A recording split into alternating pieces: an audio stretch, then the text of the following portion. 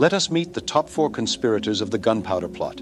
Robert Catesby, shot and killed at Holbesha House, the 8th of November 1605, and posthumously executed.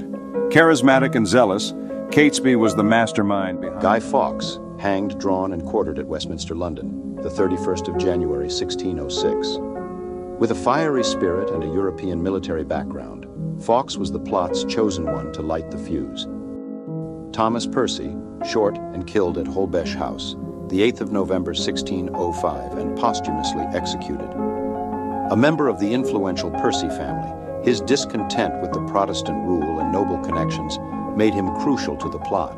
Thomas Wintour, Westminster, London, the 31st of January 1606, hanged, drawn, and quartered. The bridge connecting the conspirators, Wintour's European journeys exposed him to the larger Catholic struggle, making him essential for recruitment and planning. Discover their full story.